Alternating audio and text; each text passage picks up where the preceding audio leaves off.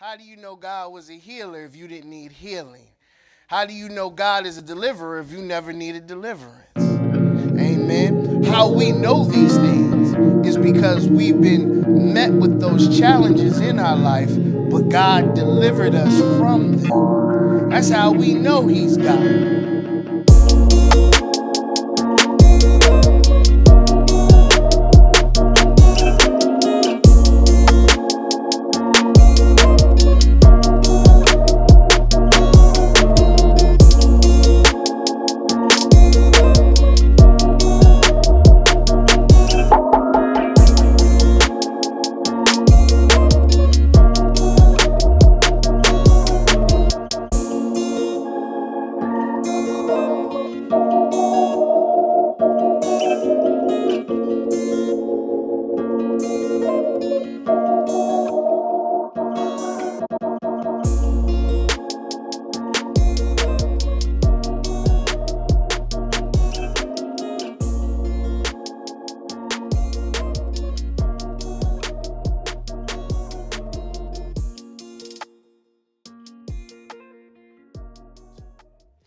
Amen. Truly, it is an awesome privilege to be inside the house of God. Amen. And we thank God for all of you being here with us. Amen. Amen. Amen. Now, I know that, amen, we are getting started. Amen. And we're going to jump right into, I see we already gave offering earlier. Amen.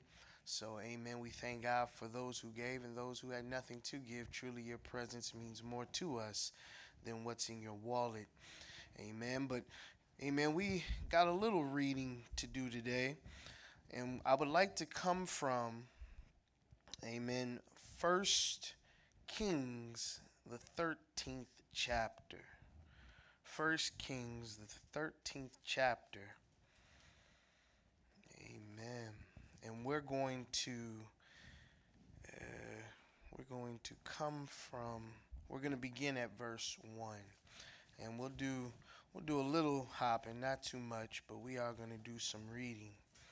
Amen. But 1 Kings, the 13th chapter, and we're going to begin at verse 1. That is in the Old Testament. It's right before 2 Kings, if that helps. Amen. Yep. Amen. 1 Kings, the 13th chapter. And it reads, And behold, there came a man of God out of Judah by the word of the Lord unto Bethel, and Jeroboam stood by the altar to burn incense. And he cried against the altar in the word of the Lord, and said, O altar, altar, thus saith the Lord, Behold, a child shall be born unto the house of David, Josiah by name, and upon thee shall he offer the priests of the high places that burn incense upon thee, and men's bones shall be burnt upon thee. And he gave a sign the same day, saying, This is the sign which the Lord hath spoken. Behold, the altar shall be rent, and the ashes that are upon it shall be poured out. And it came to pass, when King Jeroboam heard the saying of the man of God, which had cried against the altar in Bethel, that he put forth his hand from the altar, saying, Lay hold on him. And his hand, which he put forth against him, dried up, so that he could not pull it in again to him. The altar also was rent, and the ashes poured out from the altar, according to the sign which the man of God had given by the word of the Lord. And the king answered and said unto the man of God, Entreat now the face of the Lord thy God, and pray for me, that my hand may be restored me again. And the man of God besought the Lord, and the king's hand was restored him again, and became as it was before. And the king said unto the man of God, Come home with me, and refresh thyself, and I will give thee a reward. And the man of God said unto the king, If thou wilt give me half thine house, I will not go in with thee, neither will I eat bread nor drink water in this place. For so was it charged me by the word of the Lord, saying, Eat no bread, nor drink water, nor turn again by the same way that thou camest. So he went another way, and returned not by the way that he came to Bethel. Now there dwelt an old prophet in Bethel, and his sons came and told him all the works that the man of God had done that day in Bethel, the words which he had spoken unto the king. Them they told also to their father. And their father said unto them, What way went he? For his sons had seen what way the man of God went, which came from Judah. And he said unto his sons, Saddle me the ass. So they saddled him the ass, and he rode thereon, and went after the man of God, and found him sitting under an oak tree. And he said unto him, Art thou the man of God that camest from Judah? And he said, I am. Then he said unto him, Come home with me and eat bread. And he said, I may not return with thee, nor go in with thee, neither will I eat bread nor drink water with thee in this place. For it was said to me by the word of the Lord, Thou shalt eat no bread nor drink water there, nor turn again to go by the way that thou camest. He said unto him, I am a prophet also, as thou art. And an angel spoke unto me by the word of the Lord, saying, Bring him back with thee into thine house, that he may eat bread and drink water. But he lied unto him. So he went back with him, and did eat bread in his house, and drank water. Now let's drop down to the 23rd verse. The 23rd verse. And it came to pass, after he had eaten bread, and after he had drunken, that he saddled for him the ass, to wit, for the prophet whom he had brought back. And when he was gone, a lion met him by the way, and slew him, and his carcass was cast in the way, and the ass stood by it.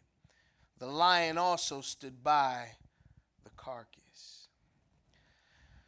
And we would like to speak from this thought this morning. If you would please look at your neighbor and say, Neighbor. If you're watching us online, look at your cat, dog, and say, Neighbor. Whatever you do,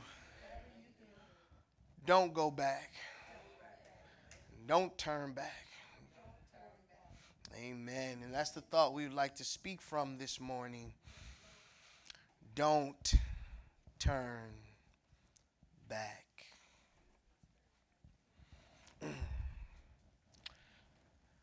Amen. This weekend, I kind of was sitting back and reflecting. And I remember my grandma. Growing up in that household was with my grandma, my mom, and my aunt before my mom had got married. And my grandma, she watched all the old shows, you know, all the old school stuff, the Nick at Night stuff, from I Dream of Jeannie, Mannix, In the Heat of the Night, amen, all those old shows, Kojak. But there was one show in particular that I liked. I liked Wild Wild West, right? But I also liked Bewitched. And she used to twinkle her nose. Now, when you think of the premise of that particular sitcom or show, it lasted 8 seasons. And the premise was Darren, the husband, he had married her. But he didn't know that she belonged to a fraternity of witches. And so the thing was is that when he got with her, he said, if we're going to be together, you can't use your powers. And that's what she did. She tried her best to live a normal life, but you know, her mother really didn't like him, and the family was just crazy. It was weird. It was a bunch of witches. And she tried her best not to use her powers, but she always had to use her powers to make things right that were out of whack. She always had to use them to restore things. And the thing about it is that Darren, most of the time, he was oblivious to what really happened because they were using magic. Amen. And oftentimes, he himself was put under a spell. And at the end of the day, as I thought about that, it made me think about a story, right? There was a story about a priest who had a goat. If you don't mind, I'll tell you about this priest and this goat because you know I like a good story. And there was this priest, and he was a simple man. He was humble, and he was rewarded with a goat. He loved that goat, cared for the goat, put it up on his back, and he was rolling with his goat. Now, there were those who looked upon this priest and seen his goat, and there were three of them. They were three criminals, pretty much. They were three cheats, and they were going to cheat that man out of his goat because they wanted something to eat. So even though the priest, he liked his goat and it was a pet to him, others looked at it as a meal. And so we see that these three cheats, they devised a plan to try to get the man's goat. So what they did is, after they hashed out their plan, they sat in three different areas along the priest's path. So as he's walking on his way, gingerly, happy with his goat, he runs into the first cheat, and the first cheat looks at him and said, "Hey, man, what's that dog on your back?" And, the priest was like, "Man, what are you talking about? Obviously, it's a goat that's on my back. You saw wrong. What are you talking about?" "Why are you acting stupid? Weird, right?" And so he kept on walking, right? And then the first cheat said, "My bad, man. That's just what I saw when I see. I'm just telling you what I saw." And, the priest, he discards it. He keeps going. And then he runs into the second cheat. And the second cheat says, "Hey, man, what you doing with that dead calf on your back?" And he's like, "Man, what are you talking about? This is a goat." The last guy, he thinking about it, like, "Well, what do you tell?" He said, "Man, hey, don't judge me. That's just what I see.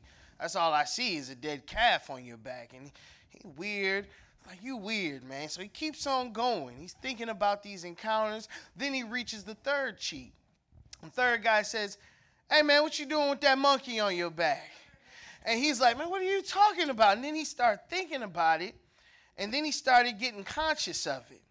And the thing that brought him joy, the goat that was supposed to be this pet, this great thing, he starts looking at it like, "Do I have a ghost on my back? What is it?" Because one guy saw, he saw a monkey, one guy saw a dead calf, and then another guy saw something else. Man, this is crazy. So he looks at the goat and he throws it away from him, and then he runs. And then the cheat, he's smiling, laughing, and they go grab his goat, and then they go have lunch. And the thing about it is we have to be careful not to allow people to cheat us out of the good thing that we have. No matter what they call it, you got to know what it is. You got to know what you have in God, and you can't allow yourself to become bewitched. And I tell somebody, don't turn back. No matter what the world says, you can't turn back from what you know about God. It was Albert Einstein who said, "Great spirits have always encountered violent opposition from mediocre minds." And what he meant by that is there are those who have great minds, but they allow their minds to be suppressed by mediocrity. Amen. You can have these great thoughts, but if you center around people who are mediocre, who don't see like you, they will suppress you from becoming everything that you can be. And oftentimes, amen, we have family and we've got people in our lives that look to suppress our spiritual move of God. And if we're not careful and we listen to them, what they'll do is they'll gaslight us. Now, gaslighting is a term for psychological abuse, and it was coined in 1938 by a playwright named Patrick Hamilton. He created the term, more or less, gaslighting. And in this play, we see the husband of a man who had a wife who basically told his wife little things that weren't true to cause her or drive her insane. He basically was saying things and he was trying to get her to see things and go crazy so he could go do his thing. And we got to be careful with what we allow into our minds and what we allow into our space. Because if you're not careful, people will tell you you're crazy when you're perfectly sane. But it's really the enemy who's trying to creep into your mind and control it. So you got to be careful with what you listen to and what you take in. Amen. Glory be to God. And see, that's the thing. This world, amen, saints of God and friends, this world will tell you that God is wrong. It'll tell you you'll need more than God if you're going to make it. It will gaslight you to the point to where it will cripple your mind spiritually. It will cripple your heart from hearing God as you should. And it'll cause you to go insane. And see, the thing about insanity, it was coined. Now, there were a lot of people who said Albert Einstein said insanity is doing the same thing and expecting different results, but it really wasn't Albert Einstein who said that. They don't know who said it, but we've all heard that quote before. And oftentimes, we allow this world to gaslight us into doing the same thing constantly over and over, but yet we expect something different to happen in our lives. But tell somebody, don't you turn back. You ain't gonna drive me crazy. I know what I know about God, and I'm standing on it. Amen. You can call me what you want to call me, but I got to stand on the truth of God's word. Amen. Now see, we kind of see that happening, amen, in 1 Kings chapter 13, amen, where we are introduced to a prophet, amen. This was a man of God, the Bible declares unto us, and he came, amen, from Judah. And he came to pronounce judgment on King Jeroboam. Now, we dealt a little bit with King Jeroboam in Sunday school this morning. We understand that, amen, in order for him to control Israel and him to be king, he had to divert them away from God and get them to serve idols. That's exactly what he did. He set up idols and he tried to get them away from seeing the true God so he could control them. And there's some people who are trying to divert us away from God so that they can control us. Most of the time when you look at the pathology of an abuser, what he does is he sweeps up the young woman off her feet and slowly he pulls her away from her family and everybody else. Now the Bible declares unto us that a house divided can't stand. And what he does is he tries to divide us from our strength. He tries to divide us from our footing. He tries to divide us from our foundation so that he can cripple us and draw us out so he can eat us, just like those three cheats when you deal with the priest and his goat. Now, when we look at the word of God here, we see that this man of God, he came to speak a word from God. He was a man of God. He heard the word of God. He had the message of God, and he went to do what God called him to do. I want you to see that clearly. Amen. In 1 Kings chapter 13 and verse 1. Now we see this man of God, he goes and he speaks against the altar because that's what Jeroboam did. He established idolatrous worship. And even though the man of God spoke out against the altar, he was really speaking out against Jeroboam because Jeroboam had tried to put everything into twisting the altar. But he was letting Jeroboam know that no matter how much you try to twist it up, it'll fail.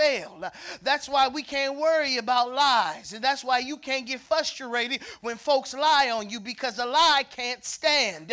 It will eventually fall. It will eventually collapse. So you won't have anything to worry about. We just got to keep walking in the word of God. But we see now that Jeroboam, he sees the man of God and he pronounces judgment on the altar, and Jeroboam sees him and he says, hold up, and he sticks out his hand and he tells his men to, hey, grab this man before he says another word. But as he sticks out his hand shrivels up. And he gets stiff, and he's sitting over there. He was pointing, but now he's all twisted up like this. And now he's looking crazy because he knows it's God. See, the thing about about it, when you operate in the power of God, like I said last week, no weapon formed against you shall prosper. It don't matter who said go get them.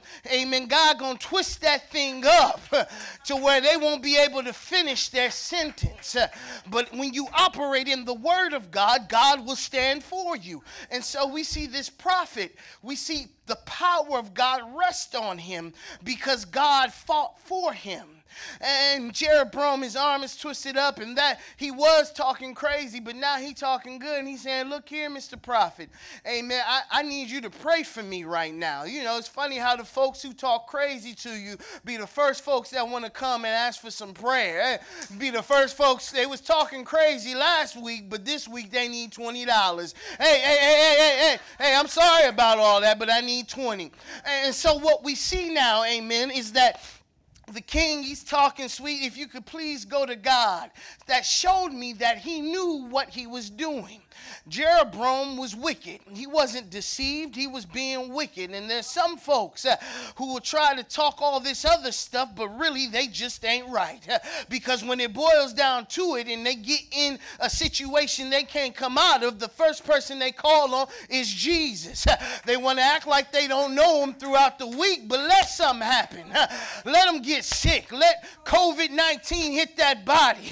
Let mama die. They calling fast. Hey, somebody pray for me. Oh, glory be to God. That's why we can't listen to people and we can't be swayed by what the world says. But you got to stand on the word of God for yourself. But we see King Jeroboam, he sweet talks to the prophet and he asks him, if you would please pray for me that my arm gets better. And the man of God prays for him. Amen. See, the thing about it is that we are servants of God. Even though the person who was looking to inflict pain on me, if I got the Spirit of God resting on me, I should be able to pray for them. I got another spirit if I'm acting like no, and I want to act like I can house the power of God. But when you operate in the power of God, you got to operate in the law of God. Amen. So if they slap me in the face, I turn the other cheek. Amen. If they take me 1 mile, I got to go the extra mile. But if I walk in the power of God, it'll be the power of God to keep me. I can't condemn you when I know God had to help me out. Ain't no sense in me talking about you when I know it took the power of God to bring me out of my delusion. So we got to show forth the love of God. Amen. I know we talk about killing and crippling and shutting down our enemies, but the same David who said kill him was the same David that said, Lord, forgive me. And we can't ever forget that we need the forgiveness of God every day in our life. Somebody shout glory. Glory be to God. But we see now, amen, that the prophet, he prays for him. His hand gets normal. And you know, the king, he's back to his old schemes. And he tries to invite the prophet home. He says, come home with me. You know what I'm saying? Come with me. I'll give you a reward. Thank you for healing me. But the prophet says, nope. Even if you gave me half your kingdom, I wouldn't go to your house. Because God told me the way that I came, I shouldn't go back. But I got to go another way. I can't go back and sit with you. And see, it would do wise for us to realize that even though people get healed, it doesn't necessarily mean that they're sincere. There's a lot of people who got healed or got out of a situation only to run back into it because they're still deceived within themselves. There's still a self-deception, and we have to be careful because sometimes we'll lift up people who shouldn't be lifted up only because they got a little something or they on your side. But let somebody else do something for them and they're right back to their old schemes. That's why we got to stand with God and not stand just with people. Be careful who you co-sign and who you drop a dime on. I love you and everything, but I ain't foolish. Just like the man who picked up a snake. It was cold outside. Cold, very cold, and the snake was cold, shivering. And the man came across the snake. He picks up the snake and he says, I'll warm you up, but just don't bite me. And the snake said, okay, I won't bite you. So he put him in his bag, and he's walking along, and the snake warms up and gets free. And then the man says, ouch, he feels a sharp pain in his side. He looks in the bag and he's seen that the snake had bit him.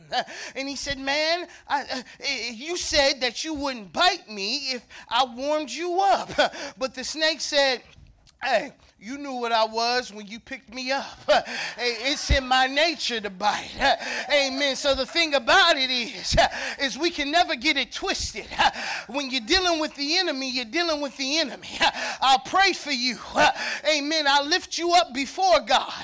But at the same time, I realize I'm not God. So I can't carry you. And sometimes you got to let God handle some folk. I'll pray for you. But I got to turn you over to the Lord. Because I need God to help me. What I look like trying to box with the devil. Some of us out here trying to save the devil and wondering why we getting slapped up in the face. You got to put the devil in his place. You got to say, you stay over there. I'm going to be over here. But I'm putting you in God's hands. I'm in God's hands. So the best hands I can put you in is God's hands. Somebody shout glory. Glory be to God. But we see now, amen, that the young prophet says, no, I'm not going back, because I can't go back, because that's what God told me. I got to move on. So he goes another way. And the way he goes leads him by a tree. Now, unbeknownst or unannounced to the prophet, there were some young men that were watching him. And these young men went back to their dad and told their dad, who was an older prophet, amen, it really doesn't give any description of him as well. But these young men tell their father everything that went down between the king and this prophet. And the old man said, show me where this prophet is at. Amen. So he saddles up on an ass and he rides out to this, the man of God. He tracks him down and he finds him sitting under a tree. He's doing what he's supposed to do, but he's just chilling. And the Bible declares unto us that this prophet comes up to, amen, this young prophet, and he says, how you doing? Amen. I heard you was, the prophet from Judah. And he's like, yeah, that's me. And he says, now, amen, I know you're a prophet, and I want you to invite you into my home, and I want you to sit down with me. And the young prophet said what he said to King Jeroboam when he invited him to his house.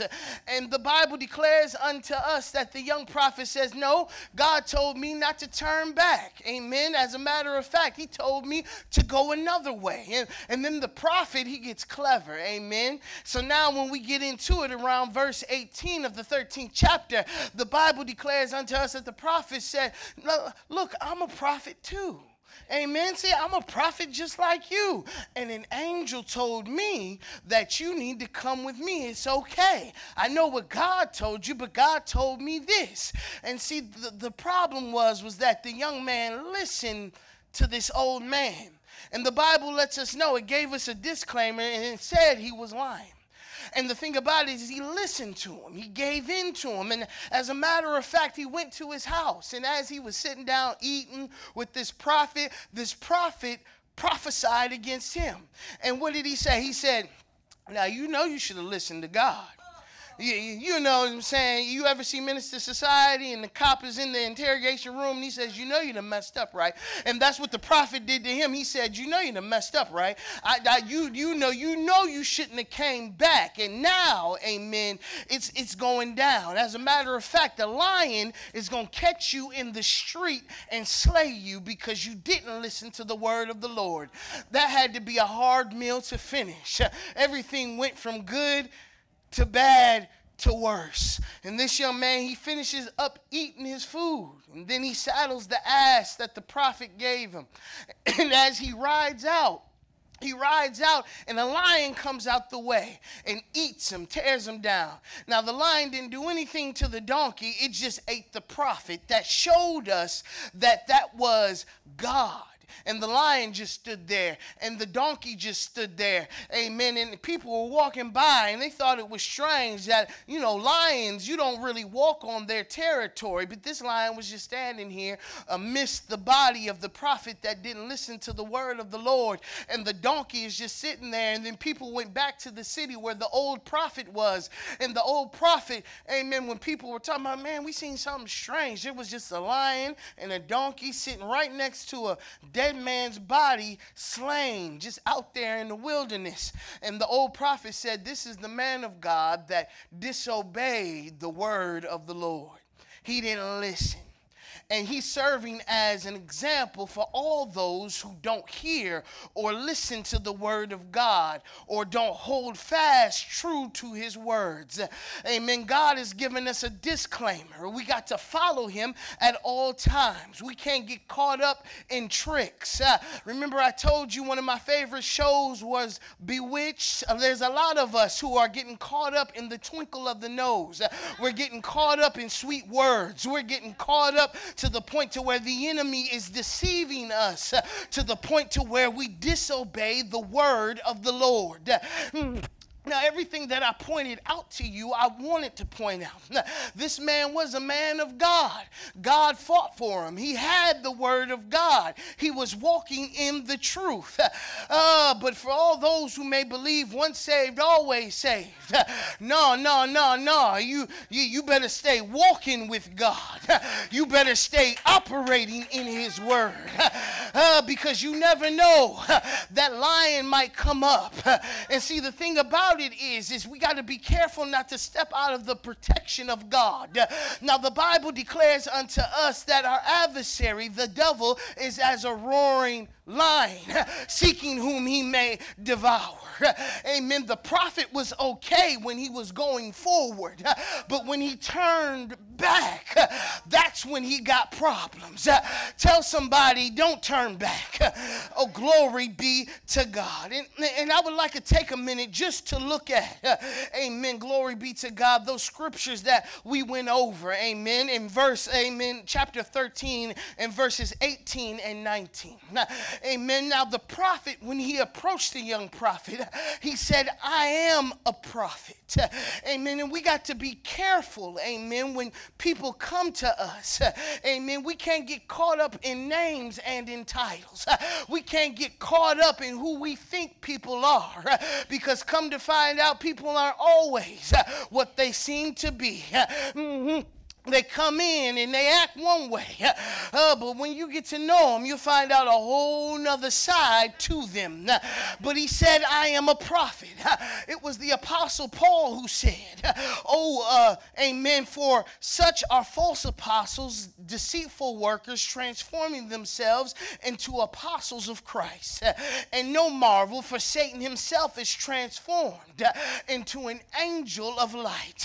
Now, Paul said this to the Corinthians church, and we can't marvel. Sometimes we get caught up in the twinkle, we get caught up in the glitter, but we gotta not be ignorant of Satan's devices. Amen. More now than ever, we have to be in tune with God to know what he's trying to tell us in order for us to walk, because sometimes as you walk and go forward, the enemy will tell you, you need to go this way. But that's when you got to know the word of the Lord for yourself. The prophet said, hey, an angel told me. Now that befuddled me all the time, because when I looked at the verse, the man of God had the word of God, which means God spoke to him directly. Amen. Now you're getting stuff secondhand from a man who got it from somebody secondhand. An angel ain't God. Amen. We got to be careful what we listen to.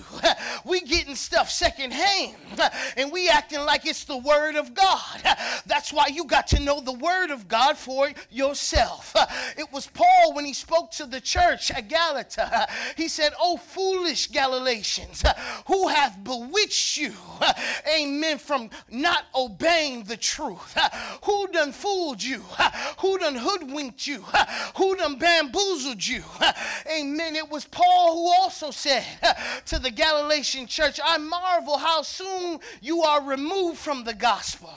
He said, if I come, if an angel come, if a prophet come and preach something else that I haven't preached unto you already, let him be accursed. And the thing about it is we got to be careful. We got to stand on the word of God. See, there's a whole lot of stuff going to and fro.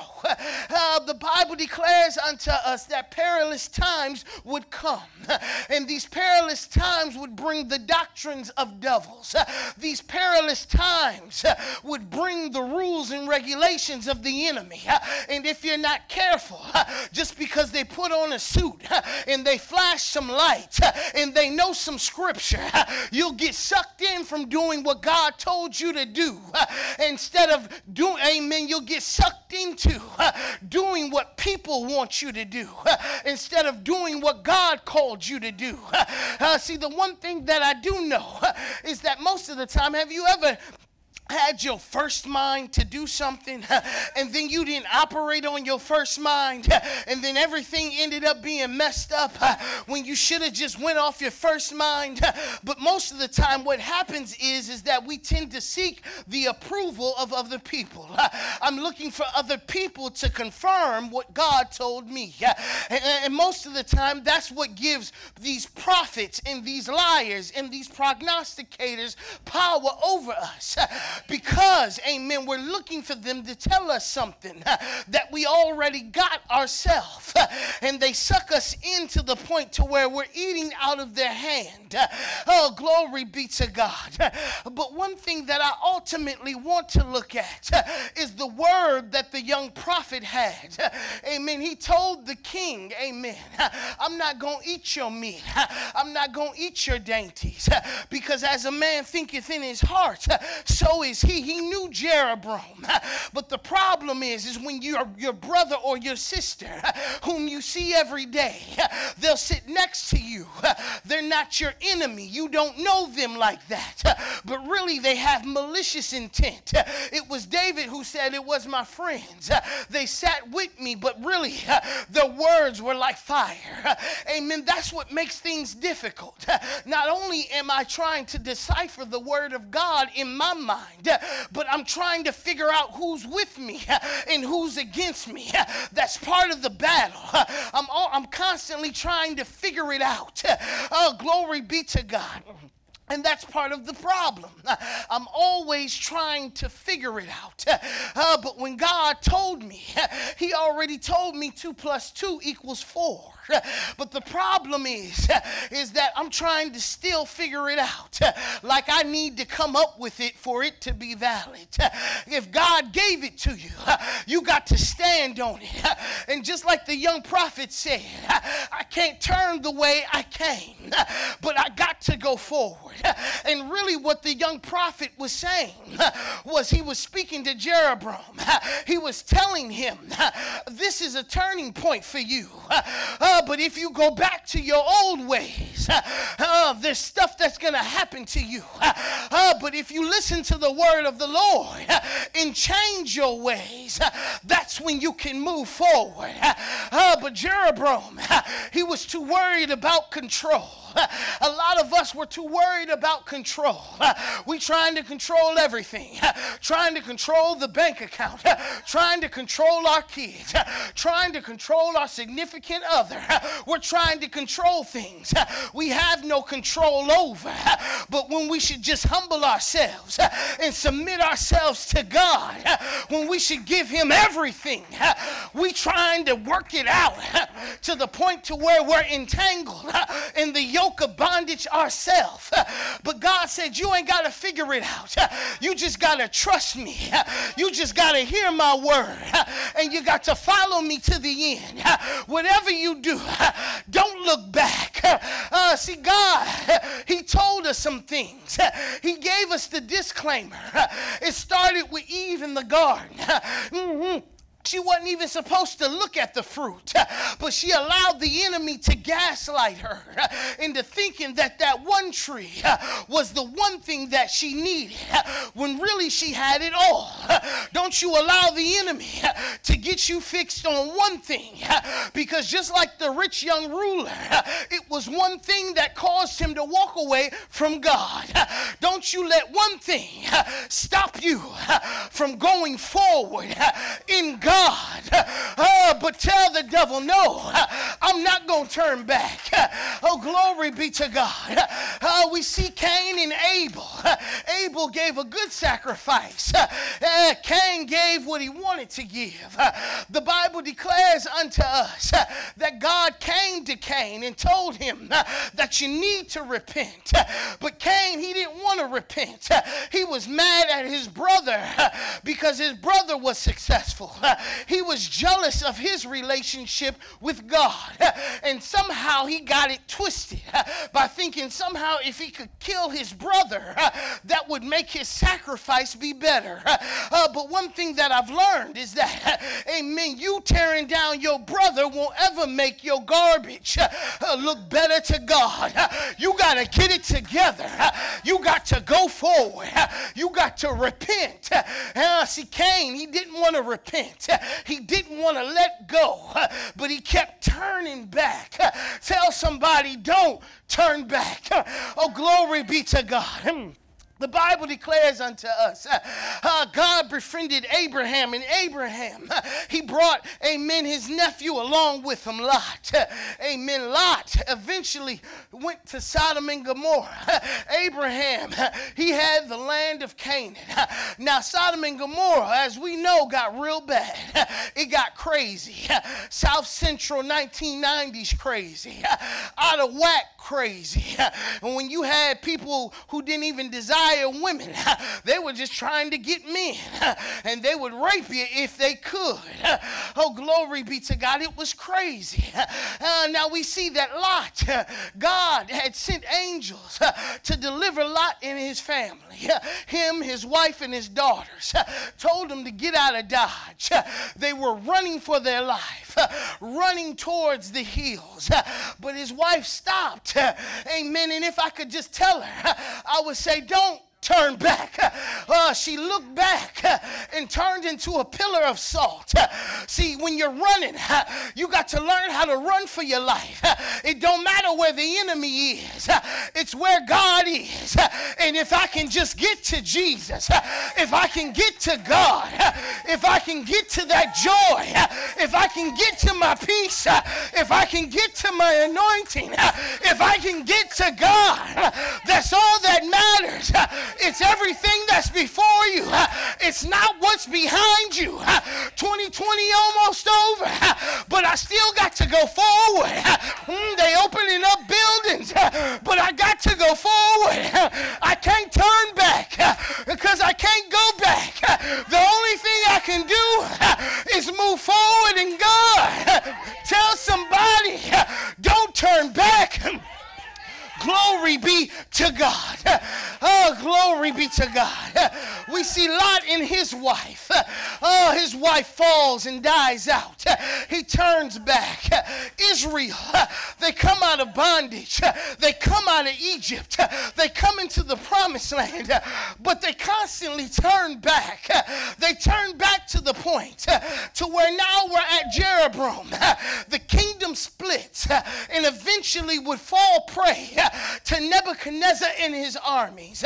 They kept looking back. Jesus, he steps on the scene, born in a manger. God manifested in flesh. Amen. God was standing before them, but they kept looking back. They had the law. They had God Almighty stand before them, but they were constantly looking back. I'm here to tell somebody, God's right before you. Why are you looking back? God's in your midst. Why are you looking back? God's standing on your side. But why are you looking back? Oh, glory be to God. Tell somebody, don't turn Don't turn back. Oh, glory be to God. Jesus, through his teachings, he said in his word, he said, amen, if you'll be my disciple, amen. He said, he was breaking down the terms of discipleship. And he said, any man putting his hand to the plow and looking back is not fit for the kingdom. You can't go back, so why look back? But you got to keep moving forward. Jesus told his disciples, unless you pick up your cross and you follow me, you can't put it down, but you got to keep going. I know you're scared, but you got to keep going. I know you're hurt, but you got to keep going. I know you're struggling, but you got to keep going. I know your heart is heavy, but you got to keep going. Don't you stop. Don't you turn around. You know what God's done for you. You know the doors he's opened. You know how he's turned it around. Keep going forward by any means necessary. I'm going forward. Don't turn back. Glory be to God. See now, amen, it was a prophet, or rather, amen, an apostle who said, looking unto Jesus, who is the author and finisher of our faith, amen, who saw the joy that was set before him, despised the shame, amen, and now sits at the right hand of power with God.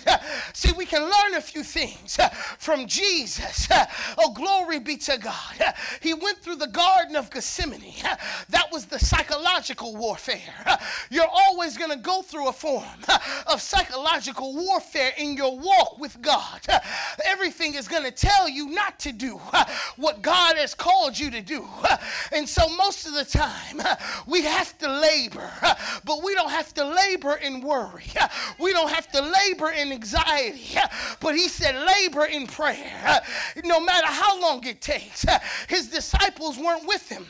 He was all by himself. As a matter of fact, the Bible declares that the disciples had fell asleep. But even if folks sleep on you, you still got to get to God. When don't nobody pick up the phone, I still got to call on Jesus. When folks don't invite me out, I still got to walk with Jesus. Even when they talk about me, I still got to walk with Jesus. But whatever I do, I can't turn back. Everything's before me. So we see the psychological pressure and the pain and the agony you go through. Then there's the physical pain. Jesus being whipped all night, being mocked, amen, being pushed around by people he knew he could evaporate at any moment in time. You gotta be humble. Amen. You're going to go through some things. Folks are going to hurt you. They're going to beat you. They're going to misuse you. They're going to treat you bad. But when you got purpose on your mind, when you know this is not unto death, but this is for the glory of God, just like Jesus, he said, I am the way, the truth, and the life. So if I keep my eyes on him, I got truth. I got the way. I got life. Even though it don't feel like it. Even when I'm bruised and afflicted, I still got to walk with Jesus. I got to see that cross sitting before me. This is what I've been called to do. So he carries his cross. You got the physical pain. You got the agony. Even Jesus on the cross said, my God, why hast thou forsaken me? Have you ever felt forsaken? Amen. You ain't walked with God. Have you ever felt left alone? You ain't been walking with God. Have you ever had some pain? Because you will experience it as long as you walk with God. And now you got the death. Oh, glory be to God. You got the psychological. You got the physical pain. Then you got the death.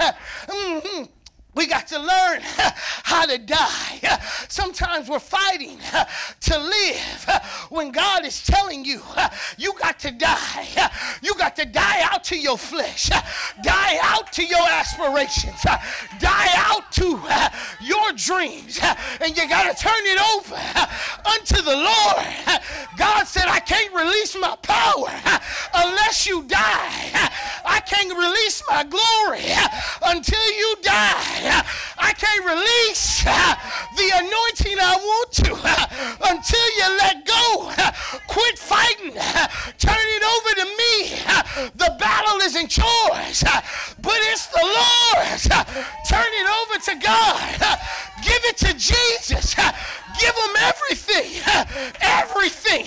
Everything. Give it to God. And so we see Jesus gave up the ghost. He didn't know what was going to happen. The Roman soldiers stabbed him in his side just to make sure he was dead. Have people ever checked on you to see if you were dead? They stabbed you in the side, dragged your body around. They almost broke his bones. But the prophecy said not one bone would be broken in his body. Those bones represented promise. Don't you know that whatever God told you, it will come to pass? Not one bone will be broken.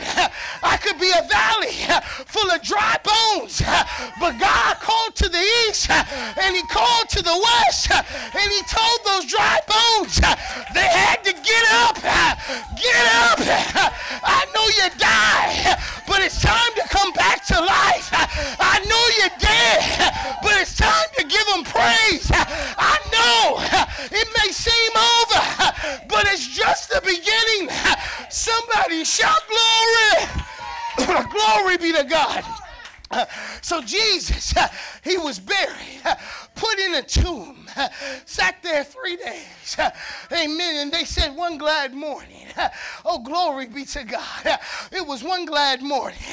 Jesus rolled away. They tried to put a boulder up and tell somebody God's going to roll the stone away. No matter how they try to seal you up, I can depend and trust on the word of God. They can put guards outside my grave, but when God tell you to get up, I don't care where you at, I don't care what's in front of you, you gotta get up in Jesus. I can't turn back. I can't turn back. I got life before me. I got resurrection before me. Don't turn back. It's time to die out to your flesh, to your desires. Don't turn back, but rise to the newness of life. Somebody shout glory. Glory be to God. It's time to die out. It's time to die out to all this. And it's time to rise. Maya Angelou said, even though they trample me like the dust, yet I rise. They tried to stop Jesus, but he still got up. They tried to deny him, but he still appeared. Oh, and see, the thing about it is he appeared to 500 at once. And he appeared to the people who could see him. See, the thing about it is not everybody is willing to acknowledge the fact of who you are. They'll try to keep bringing up old stuff like I'm dead, but I'm standing right here before you because I got back up. See, the thing about not turning back is when you die. And the hardest thing to do is die.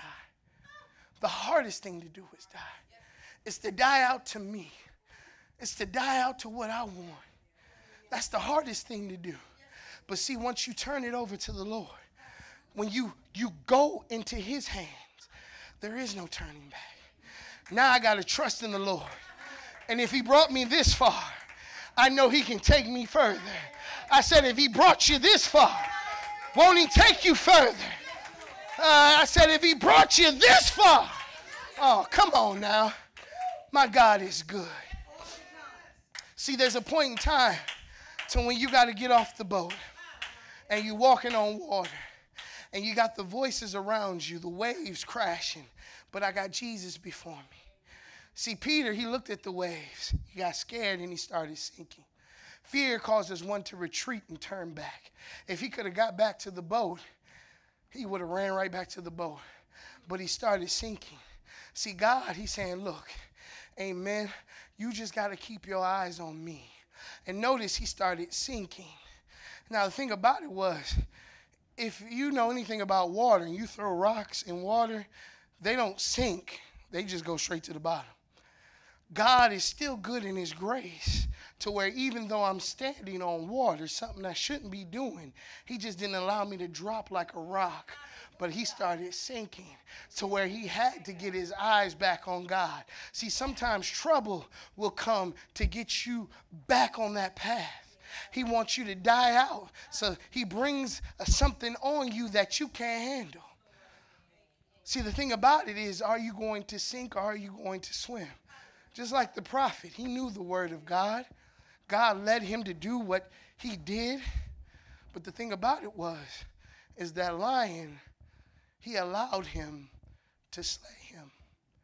He didn't die out fully. He allowed terms like prophet and angel to trump what he knew about God. He was bewitched. He was fooled. The good thing that he had, he threw it to the side and he gave it unto thieves. He was a man of God. He had God's word. He knew it. But he allowed somebody to fool him. Fall prey to the enemy. And now he's sitting by the sign. He's sitting as a sign. He wouldn't be buried with his fathers. See, the thing about it is we don't want to be an example of what not to do. You want to be an example of what to do. See, the thing about it is God lets us know when it's him. See, there are things that men do, but there are some things only God can do. He had the lion and the donkey just sitting there. Like, look. And when people walked by, they thought it was strange and they inquired of it. And they had that old prophet, who probably was a prophet of Baal. But God used him to reveal the fact of what you shouldn't listen to. Now, Jeroboam, he had instituted idolatrous worship throughout all of Israel, or the northern kingdom. That prophet was probably a false prophet. But God used him to test his young prophet. Will you listen to me? Will you lean on my word? Will you turn back? See, sometimes there are people who just use things as excuses. But God is saying, don't you allow the situations that are before you to cause you to turn back. Don't let COVID-19 turn you back. Don't you allow the political rallies, the marches, to turn you back, because you know the answer. You know the truth. We got to go off of what the Word of God tells us to. We know about justice and unrighteousness. And we know when you got corrupt man running things, you're going to get corrupt results. I don't care if they wear kente cloths, take a knee, all that. What bigger devil do I vote for? Right? That's why we got to keep our eyes on God. He told you don't turn back. He said you got to go another way. See, I don't care whatever the situation is and whatever the enemy tries to box you in with, there's always another way. There's always a different choice. The enemy will try to make it seem as if the thing that is before you is the only option and you got to do it. How many times have you been rushed and forced into a decision that you regret it later on? That's not your only choice. Just like the prophet, he said, I want you to go another way. And I don't care who tell you to go the other way, you go another way. I don't care what everybody else is saying, you go another way. and you stand and trust on my word.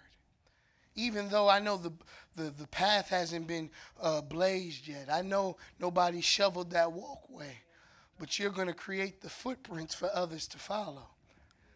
If you just go another way. You know where this road leads. So don't turn back. Stand on the word of God. And God has brought us up to this point. And I'm wondering today, is there anybody who wants to be saved? God has brought you to this point. You have a choice and a decision. And he's telling somebody, don't turn back, but move forward. If you're listening to me online, don't turn back. Move forward. You can get baptized in Jesus' name, filled with the gift of the Holy Ghost. He'll give you a new tongue. And then he says, be not conformed to this world, but be ye transformed by the renewing of your mind. He'll transform your mind. See, that's the process of metamorphosis or transformation. It's like the butterfly, the caterpillar. It's a caterpillar. All it does is eat some more, and then it grows into a cocoon. It's by itself. It almost seems as if life has changed. And now what seemed as a good life of just eating has turned into a fight to get out of. You know, that's sin. We just go around walking, chilling. It is what it is. But then God is saying, now you got to come out. And so just like the caterpillar, it's transforming. How it gets the strength to fly and use its wings is it's busting out of the cocoon. It's time to bust out of your situations. It's time to bust out of those troubles. And God is saying it's time to fly.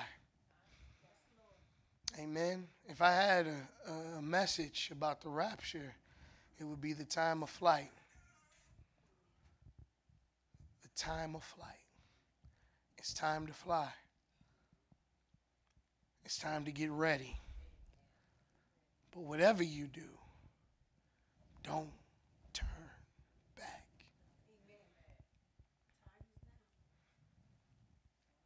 You can come now.